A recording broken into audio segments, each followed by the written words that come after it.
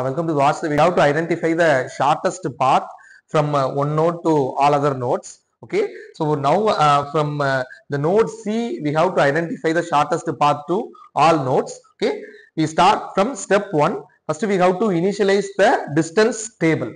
For node C, we have to initialize the distance table that consists of node, cost, and the previous node. Okay, so what are the nodes that are available here?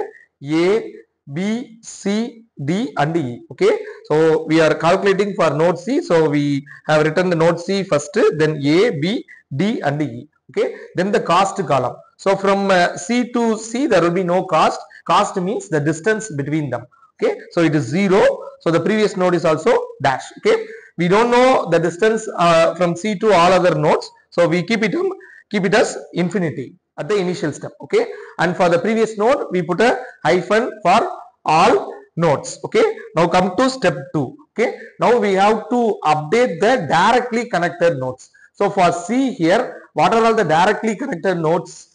E, A and D. Okay, so C to A, C to D and C to E. Okay, we should mark this and make the cost between these nodes. Okay, so this is step 2. So among the nodes you have to return and the cost. Okay, now we know the cost between C to A, that is 3. Okay, C to A, that is 3, and C to D, that is 1, and C to E, that is 2. Okay, and the previous node has been marked as C, C and C. Okay, because we are calculating from C only. Okay, now the remaining nodes which we haven't identified is the B, the node number B, still we haven't identified because it is not directly connected to C.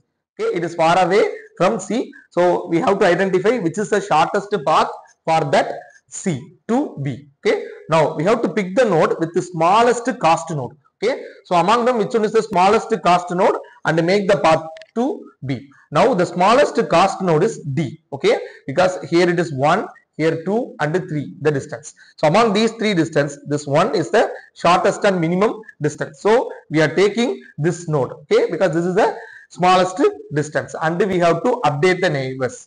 Okay, whenever we go along with this D to B means we are getting a total cost of 16, which is a high distance. Okay, and instead of that, C to D and D to E, if you are moving also, it becomes 11. Okay, so that is also a high cost. So we move with the next neighbor. So the next neighbor is E. Okay, because this is the shortest distance.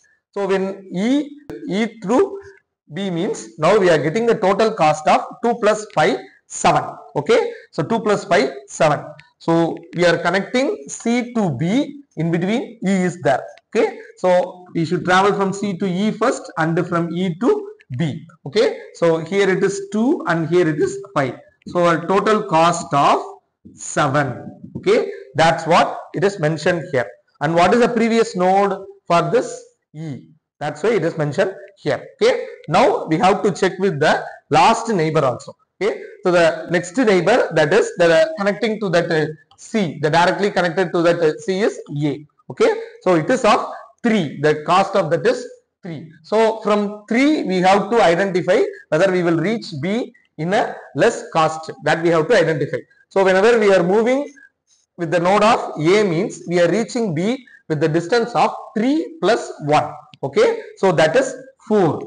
Okay, whenever we are moving along with the A means we have the cost of 4 only, which is much better than this E. Whenever we are moving through E means we are getting 7, but through A means we are getting 4 only. Okay, so C to A, okay, C to A, and from A to B. Okay, so we are getting 3 here and 1 here. So the total cost is 4. Okay, now we have to look whether this is the updated and the shortest path from C to all other nodes. Okay, this is the minimum distance from C to all other nodes. Then we have the final step. So this is that routing table for this node C. Okay, so this is the destination from C to all other nodes, C to A, B, D and E. Okay, so what will be the next hop? So it is so C, that is directly connected to A. So the distance, minimum distance is 3, and for B, okay, it moves along through A. So the minimum distance is 4, and for D, it is directly connected. So it is 1, and E, that is also directly connected here, that is 2. Okay, by this way we can find the shortest path from one node to all other nodes. Okay, thank you for watching the video.